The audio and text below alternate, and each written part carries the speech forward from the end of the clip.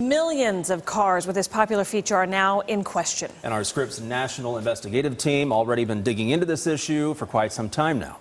That's right. National investigative correspondent Mark Greenblatt has this exclusive report from Washington.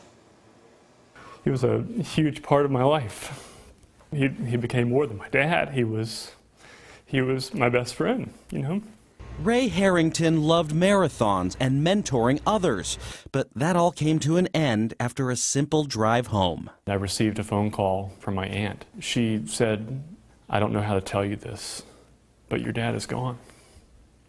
Harrington was found dead in his North Carolina condo. Police say he inadvertently left his keyless ignition car running. Carbon monoxide and odorless, colorless gas seeped from his garage throughout his home, killing the university professor in his sleep.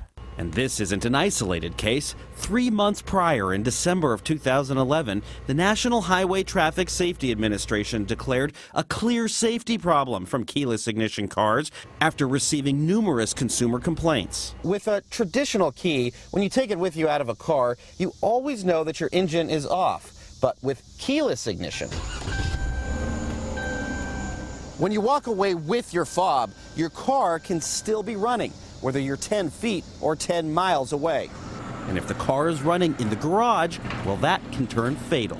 I heard her, collapse. When 29-year-old Chastity Glisson left her Lexus running in her Florida garage, her boyfriend Tim Maddock, who was injured, watched her suffer first before she died, also from carbon monoxide poisoning. I put her head on my lap and, her eyes were rolling in the back of her head, something that you've never seen before.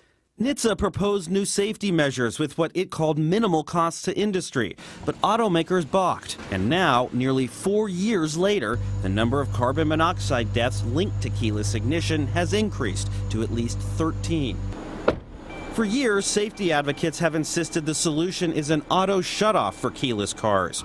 Attorney Noah Kushlewski agrees. You're talking about just reprogramming some software. That's right. Vehicles already have all of the technology that they need to solve these problems. Kushlewski sued Toyota 3 times, suggesting auto shutoffs as one option that could prevent deaths or injury. Toyota settled each case confidentially. Scripps reached out to 12 automakers and asked if they're implementing auto shutoffs. Only Chrysler answered that question directly, saying their cars will not shut off if the driver walks away with the fob, adding customers are urged to follow the shutoff instructions.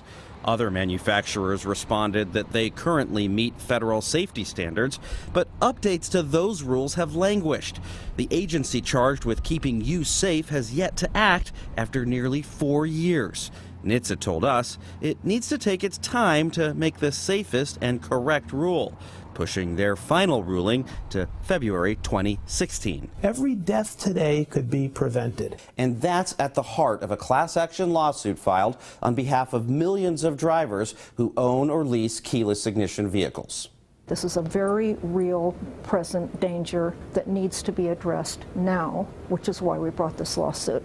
We'll have more from that exclusive interview with the lawyer leading the charge in my next report. Mark Greenblatt for the Scripps National Bureau in Washington.